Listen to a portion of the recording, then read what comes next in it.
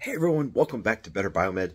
Today's going to be an interesting short little video about something that you probably didn't imagine I would cover on this channel, because it is something that we see every single day, and yet people really don't either understand how they work or they don't put too much thought into it. And it's a simple little product that can save your life. So today, let's talk about sprinklers. And I'm here in my hotel room, and there are sprinklers throughout this room, and it's kind of unusual because, you know, why would they have those? Let's go ahead and take a look, and I'll show you exactly what I'm talking about. So here in my room, there is a pipe which is clearly an afterthought, which was added to this hotel room. And there are a couple different sprinkler heads. And these ones here, you can see they're not the cleanest thing in the world, and usually they're not, but sprinklers are a very special design. See, sprinklers are used in commercial properties, much like this hotel room, in environments that are regulated by the NFPA 101 Life Safety Code. See, the Life Safety Code dictates, which I'm not going to go over because, you know, you can look it up for yourself, but if there are certain fire codes that cannot be met, or, you know, there's certain corridors, certain distance to certain points, certain sizes of rooms, there's a bunch of different things that dictate what type of sprinkler can be used where, and we see these sprinklers all the time. So how do they work? What's going on? Well, there are several types of sprinklers, which the heads look very similar. There are dry chemical sprinklers, which you will see in restaurants. There are wet systems, and there are dry systems. Now, wet systems are exactly what they sound like. There is water in the pipe. And what happens is this little rod right here expands with temperature.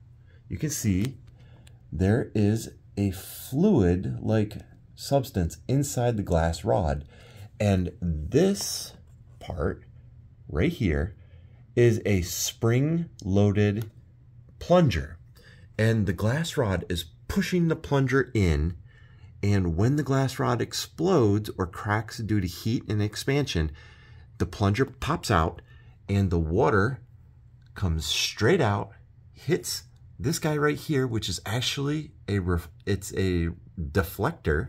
So the water comes out, hits the deflector, and these little veins right here spray it in odd directions. And that gives you your dispersion pattern. So you have this guy right here, which basically says, don't shoot it towards the top. It guides it so it doesn't go necessarily towards the top, but the water fans out and it covers the room. Now there are regulations about what you can stack near sprinkler heads and etc., but that is your traditional wet sprinkler system. Now there are also dry sprinkler systems, which mean that there is nothing but air in the pipe, and when you crack this guy open and it sets it off, then all of them pop and water rushes in. So it was compressed air that's in the pipe, and then it pops and now water comes out, and that usually leads to a cleaner system, I believe. Dry systems are found in, I don't know, probably some more modern systems, but usually the older buildings, they're wet sprinklers. So that means that there's water currently in the pipe, and that means it can also be rusty. So if those pop, this will all be covered in rusty, disgusting water. And that means everything that you have, like my camera and whatnot, it would also be covered with a rusty substance. And while it does preserve life and the facility, sort of, it destroys absolutely everything because the contaminated water, it's nasty. But you can see here in my hotel room, they have notices next to every sprinkler head so that people don't hang their hangers on there. And the reason they have that is because if a hanger hangs on this guy and it breaks this little rod, it will cause flooding, because there is nothing that will shut that off. It will continue to run until the fire marshal comes here and verifies that there is no fire. This will continue to run until somebody goes probably to the stairwell and cranks shut the water supply. And the only person I believe that can do that is probably the fire marshal. So do not damage these in any way. I do believe they're serial number and or date coded. And they're supposed to be tested. And I don't know the specifics of that because those specifics obviously change based on what version of the NFPA 101 that you currently fall under. And really, it's just an amazing, simple little device. I just wanted to make this quick little video to show you guys a little bit about a little thing that most people pay no attention to. So anyway, guys, it's just another one of those things. I'm sitting here in my hotel room. I'm in Pennsylvania, and I was looking up and I noticed this pipe. And the reason that they have this pipe in this room is because when this hotel was originally built in 1928, NFPA 101 didn't exist. But in order to continue to operate a commercial property after a certain date and time, everything needs to be compliant with modern day life safety code.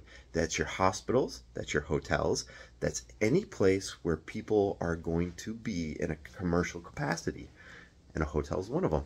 So one of the ways they fixed it is they went through and they did a reno, but when they had to reno, then they had to go ahead and fit the hotel with a sprinkler system. It's just one of those things, guys. You probably didn't think too much about it, but there's a lot that goes into this. And unfortunately, like any life safety code, lives were lost in order to provide us with the rules that we currently live by today. So think about that. Do your own research on sprinklers. They're a fascinating, simple little device. And I have a very unique one here in my hotel room because, like I said, this hotel was built in 1928 and sprinklers were not a thing back then, but here they are. Thanks for watching, guys.